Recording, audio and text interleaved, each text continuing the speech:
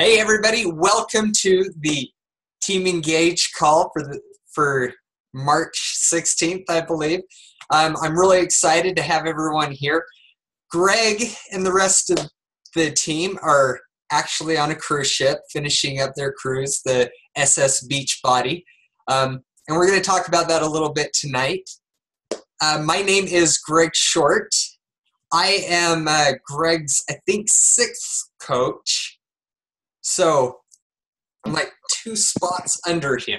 It's kind of, I've been around for a while. May 1st is my start date. But today we want to talk about really how we can get through struggles and challenges.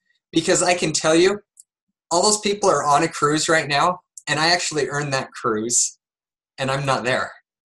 So we'll get to that. So I want to start with really talking about where we come from, our story, and share a little bit about myself to kind of give you an example of, you should never count anybody out, because it really is, we're all so special in our own way.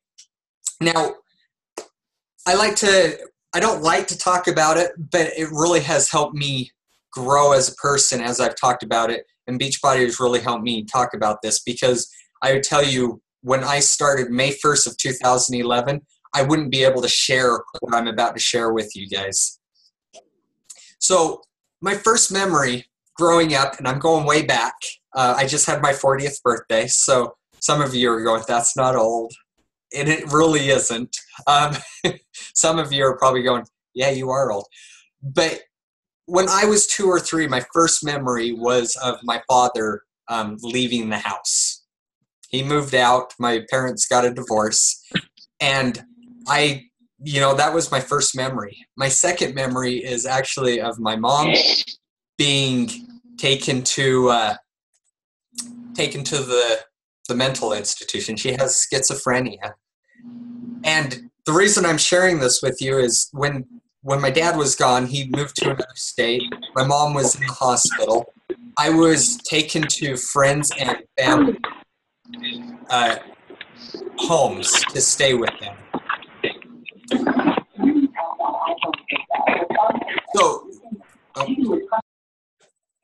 So it was, and I stayed with really, really good homes. Never had any of the issues that you hear, the stories and whatnot. And I give the families that I stayed with a lot of credit for who I am today.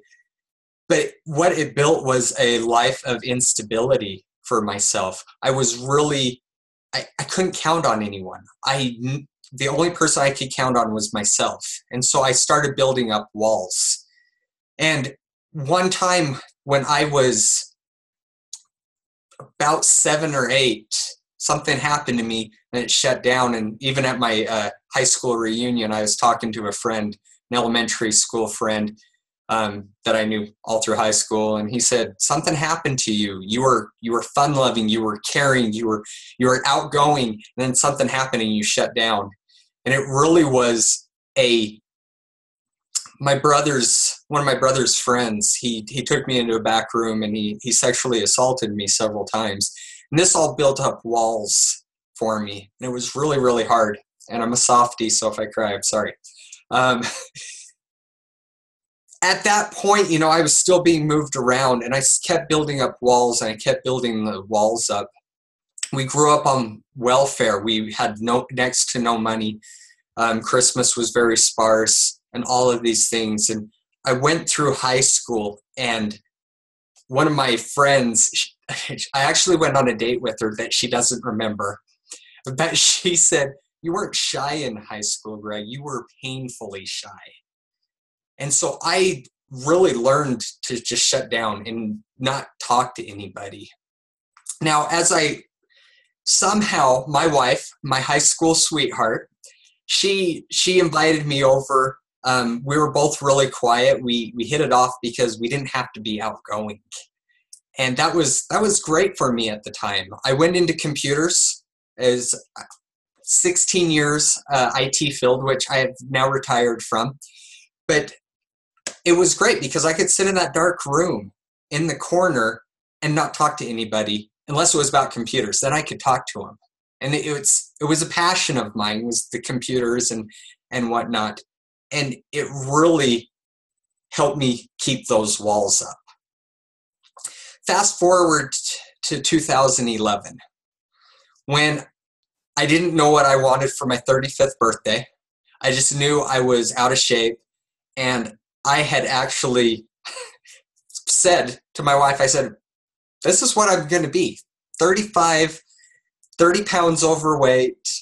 I've been going to the gym. I plateaued for 6 months, and I ordered P90X. And I started doing it, and I felt really good. I felt really good. I got some pretty good results, and Greg asked me, hey, have you ever thought about doing what I'm doing? And I told him no, but for those that are coaches of Greg, he knows how to talk you into it and help you see that vision. And it was really hard for me at first because I had built up all these walls. But I started knocking those walls down because you can't do this business by yourself. The team is there to help you grow and build. And that's helped me be a new person. It really has. These last 5 years have grown, have built me up, have strengthened me. And I can say that this business has been amazing for me on a personal, social aspect. Now, today we're going to be talking about being knocked down and getting through struggles, because I have been doing this for 5 years. Most of the time it's been part-time. And I've gone through some struggles through this. One of the reasons I've ended my 16-year IT career is that I got laid off twice while being a Beachbody coach. The first time I was laid off, I was like, maybe I should seriously look at the Beachbody thing, because you never know what's going to happen. So I started growing the business more. And then second time I got laid off, and first, just so you know, the first time company ran itself into the ground. The second time sales were slow and I was the low man on the totem pole. So there was nothing that I could do barring going out and making sales to not get laid off. That I was really just tired of letting my future being decided by other people. So Beachbody was something that has allowed me to be able to stay home with my wife. Now, those layoffs, they were very emotionally draining, and I didn't handle them very well, to be completely honest. And we're going to talk about some steps that we can do to make sure when things get hard, because they will, nothing is perfect. We want it to be a straight line, and it's more of this is our life, squiggly to where we want to go. And so we're going to talk about that. One thing that I did mention is I am not on the cruise. I earned the cruise. I had everything paid for, had the airfare, hotel, and it just kind of all went away. But that is because of my why. And we're gonna get to the why, and because it becomes so important of what we need to do to make sure that we are staying strong in those times that are really, really hard. So I'm going to share my screen here, which I should have already done, but so this is my family here, my high school son, my wife of 21 years, and my college daughter. And it's strange to say that, but I love her. And this is some of my results. I'm fairly happy with them. So slide 2. So like I said, we're going to be knocked down no matter what we do. We can have the best laid out plans, and those plans are going to be thrown out the windows. They're challenges that are going to keep us going. Because if we're not being challenged, just like when you're doing a workout, if you're not pushing yourself, increasing your weight, jumping a little bit harder or higher, moving faster, if you're not doing that, you are not progressing. And life is the same way. Like the quote here, sometimes you have to get knocked down lower than you've ever been just to stand taller than you ever were. As Shaun T says, you have to go down to go back up. And it really is those things that are going to make you a better person. Now, I just watched this movie, and the whole time I watched this, I was just going, this is life. If you haven't seen The Martian, basically this man gets stuck on Mars, and everyone leaves thinking he's dead. And all he can focus on is, what is the next thing that I need to do?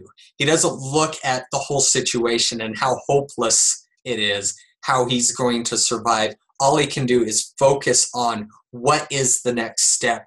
What is it that I'm going to do to make sure that I'm going to survive or be successful? Because in most cases, Beachbody is not a life or death situation for us.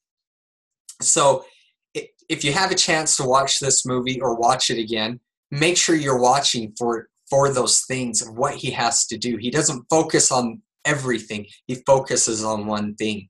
And that's really, I feel like, a key of getting out of these trying times that knock us down, that keep us from moving forward. So the first thing that we want to talk about is your why. So Frederick, oh man, I even looked up how you pronounce his last name, and I'm not going to do it because I'll slaughter it. Let's just say I'm not German. He who has a why can bear almost any how. We're going to be asked, how are we going to get over something? How are we going to accomplish making Success Club? How are we going to accomplish reaching out to people, getting out of our comfort zones? Now I can tell you my why. I have an 18-year-old college daughter that she does have some scholarships, but those scholarships don't last forever. I have a 14-year-old son that is becoming a man, and I have to be there for him. I can tell you 5 years ago, I looked in the mirror and I wasn't happy with who I saw. I asked myself, how can my wife love me? I mean, it was emotionally draining on me to look in the mirror. I didn't like it. I don't have very many pictures. I think I have a total of like 12 pictures in a 10-year span from my late 20s to, 35. It's crazy. But knowing what my why is, and knowing that your why can change depending on where you're at in life. Everyone's why is different. That's where my why was. When I signed up to be a coach, my why was, hey, I'm going to make a few extra dollars. That was my complete why. As it's grown, as I've been able to help people, I actually had a team member that messaged me yesterday, and she's like, Greg, I have to cancel my Shakeology. My husband just lost his job. I'm so sorry because I know this affects you and I know this is your income. And I just reached out to her and I said, don't worry about that. That's not why I do this. It is to make money and support my family, but it's to make sure that you're successful on your journey. And that's my why, is to help those people. And my why is to be here with my wife to make sure that I can help her get through her health issues. As I was telling some people before, she has Lyme's disease. They believe she's had it for probably over 20 years before I knew her. And that involves a 10 to 12 year plan of antibiotics and different supplements to help her get over that. And she can't do it alone, and I need to make sure that I'm here for her.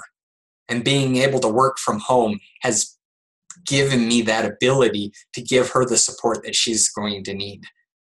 Now, we do have a European trip planned in 10 to 12 years when she's able to travel, but that's really having that why and know why I get on Facebook and I message and I follow up is amazing, because I know that tomorrow is up to me to be able to be successful to support my family. So having that why is the first thing. You've heard people say it, and if you haven't, you should. Your why should make you cry. It should be emotionally and mentally part of you. So when you talk to your team members, when you talk to someone and say, have you ever thought about doing what I'm doing? And they say, well, why do you do it? What is your goal? Have that why there. Make sure that it's both emotionally, but have a financial side to it also. So they can see it, because when you have that whole why, they can see that it's not just emotional, that there's a financial side to it, because it is a business and you don't know who you're going to be reaching. So make sure your why has those things, the emotional, have a physical transformation why, and have a financial why. Whether that's, hey, I just don't want to pay for my Shakeology, whether that's I need to make sure that, or I want to buy a car for my teenage daughter, whether it's I want to go on a trip with my wife when she gets better, or if it's I just need to be there for her. Make sure you have that why.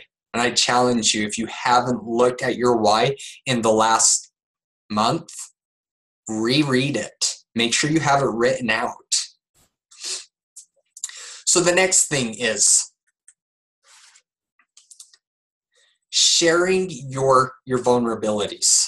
When you're going through these struggles, there are people that are out there that want to help you. It may feel uncomfortable, it may feel hard, but I can tell you that people are out there and they will relate to you. The struggles that you're having, the heartaches that you're going through, it makes you a real person. We tend to post on Facebook and Instagram all the perfect things. Oh, I did my workout. I'm so exhausted. Here's my sweaty selfie. But when we're going through these troubling times and letting people know, hey, I'm still doing my sweaty selfies and I'm having these hard things. Don't make it all about that, but there's nothing wrong with sharing those issues of, hey, I earned a cruise and I don't get to go on it. But I can tell you, today I signed up a coach. He wouldn't have signed up today because I would be on a boat. Now, he would have signed up this weekend. But the point is there's value in everything that we do. And knowing that we go through struggles makes us relatable, makes us being able to, you know what, Greg isn't perfect. He does have donuts. He does have a cake and ice cream. It isn't all workout, all 100% nutrition all the time. So make sure you share those vulnerabilities, those issues that you had. One of the top coaches, he told us, he said, never let a hurt go unused. Make sure that you share those. So valuable. The next thing is learning from our trials, taking a step back. This is really important when it comes to journaling. I don't know how many of you will write down how you did on a day. You know, doing a personal accountability becomes really, really important. Hey, today I reached out to X amount of people. This person said no because of this reason. This person needed more information. I don't know about that. Let's go out and ask the team. Let's do those things. Now, people say knowledge is power. But as Tony Robbins says here, contrary to popular wisdom, knowledge is not power. It's potential power. Knowledge is not mastery. Execution is mastery. Execution will trump knowledge every day of the week. Now, this is huge when you get hit with one of these downtimes. Those downtimes, we feel like, I don't know for everybody because everyone's different, but I know for me, my default, and I have to fight it every single day when I'm having struggles, I just want to stay in bed. I hate to say it, but that's the honest truth.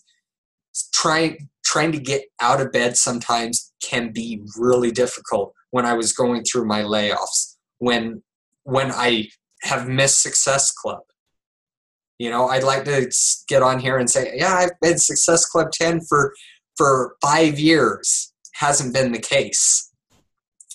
There are days where you have to just do it, but you have to look at, okay, where am I having those struggles? Where did I fall down on those days that I could have made a difference?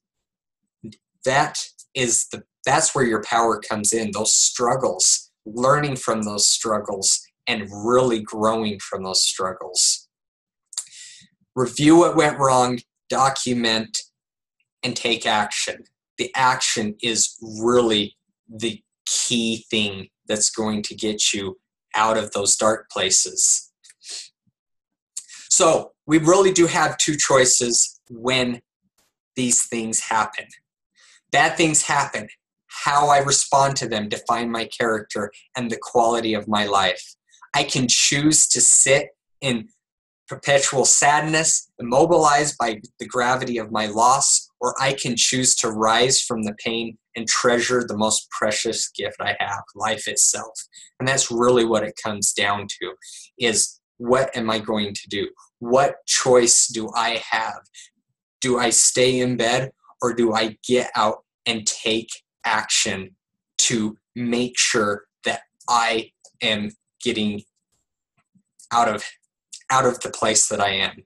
One of my favorite quotes, and I don't know where it came from, and I'm probably misquoting it, but if you ever feel like you're in hell, all you can do is take another step, because if you don't keep moving forward, you're just going to stay there. So how do we do it? We're going to keep it simple. We've got to keep everything simple. And it really is the one thing that every top coach is going to tell you. It is the three vital behaviors. Invite, invite, invite. The action is really where we are at. Inviting is going to get us out, get us back into that repetition of going out and doing it. Make sure that you have a contact list that has phone numbers and emails. If you're relying on Facebook or Instagram, hey, here's my followers, here's the people that like my page, here's my friend list. If you're just relying on that and you're not making notes and you don't have follow-ups with them scheduled, then you're not doing what you need to do to be successful. Make sure that you continue doing your workout. I don't know how many times I've talked to team members or coaches, or you've heard the top coaches say, when I have a team member or coach not performing or whatnot, we ask them, are you drinking your Shakeology? Are you doing your workouts? And are you doing your self-development? And it's usually, no, I'm not doing those things. And where those things are involved, if you're doing them, you will be successful. It is very simple to keep this going. Then lastly, self-development. I cannot stress how important this is. Making sure that you are reading something or listening to something every day. Take that time, at least 15 minutes a day, if not an hour. I can tell you I have how many books here? I have Audible constantly going, because those are the things that keep you in the right mindset. My wife, with her Lyme disease, she doesn't like to get out. Like I said, we were both very homebodies. We didn't get out, and I encourage her to listen to stuff, and she's like, but listening to that stuff isn't going to change me. And it might not change you on the first time you listen to something, but whether you're listening to Tony Robbins, or you're listening to, oh man, they're escaping my mind right now. All of these guys, Darren Hardy, John C. Maxwell, they all have common themes. And when you listen to that, the first time it might not hit you, the second time it might not, the third, fourth, whatever it is, you keep going, and that is going to put you in, because what you read, what you say to yourself is how you're successful. So make sure that you're doing that self-development. So important. Now lastly, the one thing that I love about Beachbody is the stories, because you might have heard it, you might not have heard it. Stories sell, facts tell. And this next slide here, I can tell you, the first summit I went to, I saw this person here. Her name is Sherry Strang, and I had to go up and ask her because it was my first Super Saturday, and I knew I had to get out of my shell. It was immensely scary. I couldn't tell you how hard it was for me to do this, but I went up and I said, "Excuse me, I don't know you, but I see you over here. I see you with your coaches, and I just wanted to ask you why. What is your why? Why are you here at Summit?" And she's all, "Because I need to get out of my mindset. I've had a brain injury. I don't have the use of my arm and one of my legs." So this is Sherry. She is on the cruise right now. She's down 70 pounds. She has 80 to go. And she has been 55 months of Success Club. She's a lifetime diamond coach, an all-star legend. And next month she'll be an all-star 10 legend, which means she's made Success Club 10 for 24 months. She has full use of one arm and one leg. She has had to modify everything. She's had procedure on her hips and shoulders. She has more procedures that are still ongoing. She has obstacles. We all have obstacles. As she puts it, we're all Crayola crayons. Some of us are broken, but we can all still write. It's helping others despite of those obstacles that is going to tell us and who is going to be successful. This is about who we are celebrating. This is about celebrating who we are and the people that we are committed to helping. Do not be ashamed of who you are, the troubles you're having, and the really not being perfect. Because you will have those down days, and letting people know that that's okay and that there is another day and that you're still alive and you're still on your journey is the most important thing. So with that, I know I don't have a whole lot of action plans for you guys. I am going to open it up to questions. Please take yourself off mute. If you have any questions, anything from anybody?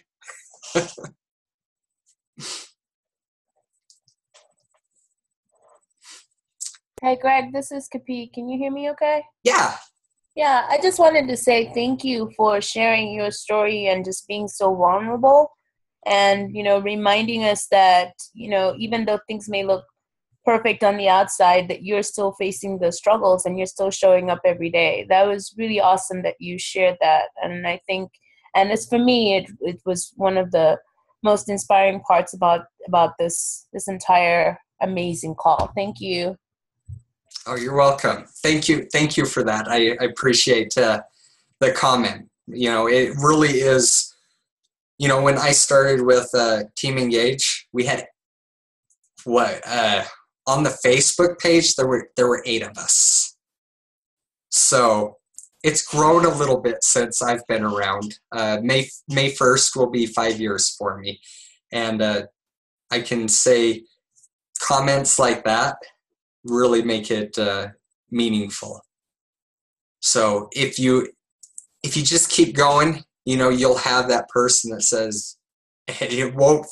For me, it's still a little bit unreal when someone said, "Thank you, Greg. I couldn't have lost the 70 pounds without you." And I was like, I didn't do anything. I was just here. And that's all you have to do, is just be there. It is amazing. So I am going to challenge you guys with one thing before we end the call. And that is, I want you all to go through and re-evaluate your why. Even if you've been a coach for a month, a week, just re-look at it and look at it and see, what can this do for my life? What can it do for my family? What can it do for me personally on an emotional, a physical, a mental, and even a spiritual level? I can tell you that I am a different person in all of those areas because of what Beachbody has done to get me out of my comfort zone. So with that, thank you so much, everybody, for getting on the call. I really appreciate it. And thank you. Thank you. Good job. Yes. Thanks, Greg. Thank you. Have a good night. You guys have a great one as well. Thank you.